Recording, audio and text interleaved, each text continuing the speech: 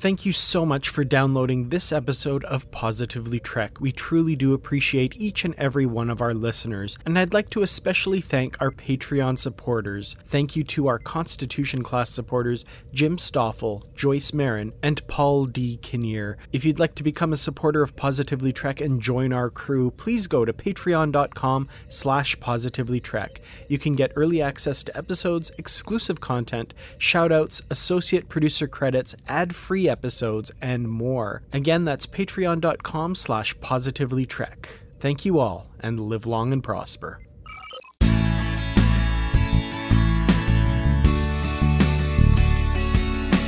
Welcome everyone to another episode of Positively Trek.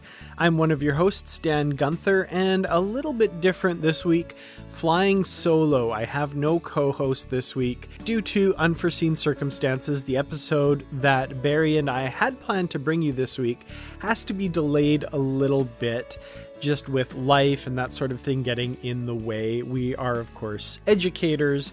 I mostly work as a substitute teacher, so my outside of work commitments aren't nearly as onerous as Barry's, who is a full-time teacher, and we're of course getting towards the end of the year right now, so things are getting a little bit crazy. But rest assured, we still have an episode for you because there's a lot of news in Star Trek over the last couple of weeks that I really want to bring you and to talk about. So first of all, fresh news today, the day that I am recording this, May 24th, 2023, we have a brand new Season 2 trailer, a full-length trailer for the upcoming season of Star Trek Strange New Worlds, which drops on June 15th, so very, very soon now.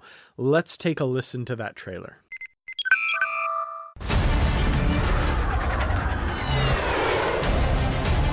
Gonna start the engine sometime soon, Erica?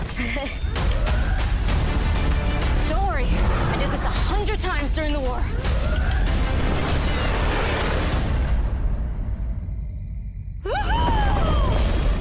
It's like riding a bike. I sense a tension, the feeling that something's in the air. Oh my God. Our job puts us up against death. And we might not like it, but we do have to face it. Hold on to your saddles. We are explorers. It's easy to forget how awesome that is. That's the mission. It's what we love most. I have this crazy theory. I love a crazy theory. What does this mean? I don't know. Shut up. Do you know the odds of all of us being here at this time? It's improbable, and yet here we are, together.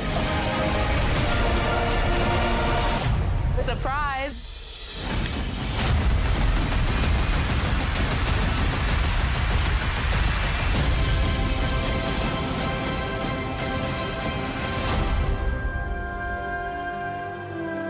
Live long and prosper, Mr. Boimler. You also live and... So lots to unpack in that trailer. Longtime listeners of Positively Trek will know that one of my all-time favorite characters in Strange New Worlds is Erica Ortegas, and we get a nice feature on her doing some fancy shuttle flying there. Seems to be kind of a maneuver designed to maybe get in undercover and not draw attention to yourself by making the shuttle look like a meteor or something like that. Pretty cool stuff. Always happy to see Erica Ortegas and Melissa Navia, one of my favorite people to follow right now on social media. Love her character. Beyond that, we have features on a number of other characters. Of course, we see most of the main crew. Pike gets featured in some kind of badass action scenes. We also have, of course, Spock, Chapel, and M'Benga appearing to be leaping into the vacuum of space. We also see the new chief engineer Pelia, played by comedy legend Carol Kane. And also a great deal of Lieutenant James T. Kirk footage here, played by Paul Wesley, teaming up with Lieutenant Laan Noonien Singh. They seem to be involved in that kind of time travel-y bit. We see what looks like modern day Earth. And we also see a bit of Captain Batal. And it would appear that she and Pike have kind of made amends after she came aboard and arrested Pike's first officer at the end of season 1. So interesting to see her. I'm glad that they're bringing her back as kind of a recurring character and that we'll see the continuation of her relationship with Captain Pike. We have some bits with Ethan Peck's Spock drinking with the Klingons, kind of seeing a little bit more of that we saw in the teaser trailer, as well as some interesting interactions, let's say, between him and Christine Chapel. Curious to see where that storyline goes. We know kind of where it ends up in the original series, but it's kind of cool to see the beginnings of that here and kind of what we see in the original series is based upon. So yeah, I know there will probably be some fan division about that, but, you know, what is new Star Trek without some fan division? And we also seem to get the meeting between Uhura and James T. Kirk, so that's kind of cool as well. But of course, the bit that everyone is talking about right now that the internet is exploding over is the appearance of Ensigns Mariner and Boimler from Star Trek Lower Decks as their live-action versions in Strange New Worlds. So this is pretty exciting to be able to actually see footage of them interacting with the crew on the Enterprise in their Lower Deck style uniforms. And the end of that trailer with Spock giving his live long and prosper and Boimler just stumbling over his words. He is in perfect form there, totally inhabiting that character. Absolutely love it. And his hair is purple, although as Jonathan Frakes said in a recent appearance on the Pod Directive podcast, not as purple as he would have liked. So I think it looks good. I think it's a nice balance between realism and that kind of crazy purple hair he's got in Lower Decks. So I like that they went with that and they didn't just make it, you know, dark brown or black or something like that. It is definitely purple and I love it. So along with that trailer, we also do have a new poster that was released today for Strange New Worlds Season 2. And it's definitely an interesting design, kind of this multicolored Star Trek Delta. In the background, we have planets and comets and meteors and the Enterprise flying around with this big, huge nebula. And of course, our main crew featured front and center with Pike, Spock, Una, M'Benga, Ortegas, Noonien Singh, Uhura, and Chapel. Interesting that Pelia, Carol Kane's character, is not on this poster. And also interesting is that Chapel is kind of in black and white and a little bit in the background. Curious as to the reason behind that choice. Interesting choice there for sure. Definitely a beautiful poster, but yeah, has me kind of wondering exactly what is going on this season and why they made certain design choices. But all in all, definitely very excited for Strange New Worlds Season 2. We also did get a few promotional images of Mariner and Boimler with a better look at their uniforms. There's a shot of them in the transporter room and in the briefing room as well. I'm very, very excited for this season and that crossover episode I'm very curious about. Now, getting into some more Strange New Worlds news, this kind of hit the internet right after our last episode dropped. It seems that the Season 2 episode titles have been released, or maybe not released through an official source. This maybe looks like a sort of leak. I've looked into this a little bit, and there's no reason to assume that these aren't legitimate episode titles. I don't necessarily know that Paramount wanted them to get out, but if these are legitimate, and they look to be, I have no real reason to think that they're not. There's some interesting things that we can maybe glean from the titles. So we have titles for all 10 episodes. The first episode, coming back from the break, is called The Broken Circle. And I have to admit, all I have in my head when I hear that title is Johnny Cash singing, "Oh, the circle won't be broke." Anyway, I won't subject you to my singing voice. I think perhaps not having a co-host here to kind of rein in my tendencies there has made you, the listener, suffer. But yeah, The Broken Circle is the season premiere. second episode, Ad Astra per Aspera, which is to the stars through adversity or through struggle. This would actually be a motto of early Starfleet in the 22nd century. We saw that on the Starfleet Command logo a couple of times during Enterprise. Number 3 continues one of my favorite traditions in Star Trek episode titles, and that is a Shakespeare quote. It is called Tomorrow and Tomorrow and Tomorrow, which is, of course, from the Scottish play Macbeth. And one of my favorite Shakespeare plays. I love Macbeth for a number of reasons. And that monologue in which tomorrow and tomorrow and tomorrow is spoken is one of my favorite parts of that play as well. So some speculation out there, maybe just on the face of it, possibly a time loop episode. I mean, that's the perfect title for a time loop episode. Episode 4 is called Among the Lotus Eaters. So Lotus Eater typically refers to a person who spends their time indulging in pleasure and luxury rather than dealing with practical concerns, and, you know, maybe has to do with addiction or hedonism or something like that. Definitely something that Star Trek has played with theme-wise. Again, this is just complete speculation based only on a title.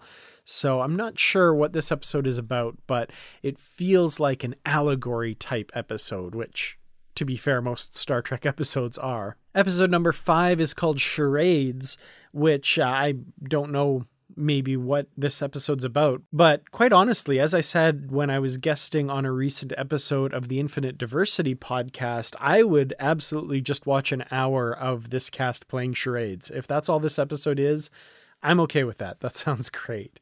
Number 6, Lost in Translation. Just throwing it out here as a guest, an Uhura episode, possibly, having to do with communication with an alien species or something like that, or a misunderstanding based on a miscommunication or something like that. Episode 7 is listed here as Those Old Scientists, which, I mean, that obviously is the crossover episode with Lower Decks. Those Old Scientists refers to, of course, the TOS era. Jack Ransom called the Kirk Spock era TOS, referring to those old scientists. You know, Spock, Scotty, those guys. So there's no question in my mind, of course, that is that episode. Question number 8 we have called Under the Cloak of War. My guess here is that this is the Klingon episode, or has to do with Klingons anyway. Maybe the scenes we see of Spock drinking with the Klingons, that could have something to do with this. Episode 9, Subspace Rhapsody. Could this be Star Trek's first musical episode? I don't honestly know how I'd feel about that if that does turn out to be the case, but I have an open mind. I'll watch it. I'll reserve judgment until we actually see it. So, again, no idea if that's actually what this is, but, let's see. It could be pretty cool. And finally, episode 10, the season finale, Hegemony or Hegemony, depending on how you prefer to pronounce it. The Gorn have been referred to their government as the Gorn Hegemony or the Gorn Hegemony, depending again on how you want to pronounce it, which, American or British. But yeah, this could be something to do with the Gorn. We've seen the Gorn in the episode trailers in the season trailers. So it could very well be that this has to do with the Gorn. So yeah, those are the episode titles that we have. I guess time will bear out whether these were accurate or not, or if this is just some big hoax, but they sound legitimate to me. I think these sound like very plausible Star Trek episode titles. So we'll report on these episodes as they air, of course, and hopefully these titles are correct. Otherwise, you just listen to 10 minutes of me blathering on about completely useless information, which, it's kind of sometimes our stock in trade, right? So anyway, moving on to our final news story this week. Just a short episode this week, guys. I do apologize. We will be back with regular episodes shortly, but we're continuing on with the Strange New Worlds news because IDW is launching a new Star Trek Strange New Worlds comic miniseries in August. So this would be their second tie-in to Strange New Worlds. We had, of course, the Illyrian Enigma, which was set between season 1 and season 2 and has to do with Una's situation at the end of season 1. But this one is their second one. Like I said, it's called Scorpius Run. So the first issue of this comes out on August 23rd, 1 week after season 2 finishes airing. And the official synopsis is as follows. Set course with Captain Pike and the crew of the USS Enterprise to the Scorpius constellation. As they venture into the unknown, the Enterprise crew learn what it truly means to traverse through the strange and unfamiliar when they lose contact with Starfleet and find themselves trapped in unexplored space. So on the face of it, this would appear to be kind of a much more straightforward Star Trek exploration type adventure than the Illyrian Enigma was. But it is written by the same writing team, of course, Kirsten Beyer and Mike Johnson, with the art being done by Angel Hernandez, who has done tons of Star Trek comics before. He worked with Beyer and Johnson on previous tie-ins. Most recently, the Star Trek Picard Stargazer miniseries, which we covered in a recent episode of the Positively Trek Book Club. Speaking of the Positively Trek Book Club, I feel like a huge catch-up is required for the comics, which brings us to one last little thing I wanted to mention, not really a news story, but the fact that the video game Star Trek Resurgence has just dropped this week. I haven't had a chance to play it myself yet. However, there are quite a few people out there who are playing it. There's even some people live streaming playing it and doing already playthroughs and stuff online. Definitely worth checking out. If I could plug a fellow Star Trek YouTuber, Tex Trek, he is doing some live playthroughs. In fact, as I record this right now, he's live doing his second part on his channel right now. So youtube.com/TexTrek, TEXTREK. Great guy, wonderful YouTube channel. And this game looks like a lot of fun. Now, the reason I said this kind of leads into this is there is actually a comic prequel miniseries to Resurgence. And I think Brandy Jacala and I are going to be doing that in an upcoming book club episode of Positively Trek. I'm definitely looking forward to reading that. I haven't even read those at all yet, but I'm definitely going to be reading those very soon for that upcoming episode. Again, the timing, we couldn't get it out quite before the game dropped, but, you know, still check it out. If you haven't read that mini-series yet, I'm definitely looking forward to it. I'd love to hear people's thoughts on it, whether they enjoyed it or not. And if you're playing the game Resurgence, what do you think of it? Are you enjoying it? I'm definitely going to be buying it for PC. That's the only platform I have that can play it. But definitely going to be checking that out. So speaking of which, other comics, I mean, man, we have so many IDW comic series coming out. There's the Star Trek flagship series that's coming out, just titled Star Trek. There's already a spin-off series of that, Star Trek Defiant. I have so many comics to catch up on. There's going to be a lot of fodder for book club episodes, I think, once we finally get going on those. And also, with regards to book club episodes coming out very shortly, just next week actually, is the Star Trek Discovery novel, Somewhere to Belong by Dayton Ward. And we will, of course, be doing a book club episode about that as well, and hopefully getting Dayton himself on the episode to talk about this novel. So there you have it. That's the week's news from Star Trek. Sorry for the kind of weird format episode. I hope you've enjoyed me blathering on by myself for the last 20 minutes or so. Just a short episode to catch you up on the week's Star Trek news. Please reach out, positivelytrek@gmail.com, if you have any comments on this episode or anything else to do with Star Trek. Join us in the Positively Trek discussion group on Facebook. We'd love to hear from you and your thoughts on anything and everything to do with Star Trek. Look forward to a return of normal episodes very soon. I hope you've enjoyed this little foray, one-off kind of solo episode, and let me know if you enjoy this format. If you like this, maybe I'll do extra episodes beyond the regular ones that I do with Barry and others and maybe news updates every once in a while. I don't know. Let me know. This was kind of fun, so I'm curious to see what everybody thinks. Thank you all so much for listening. I will see you in the next episode. Until then, as always, stay positive.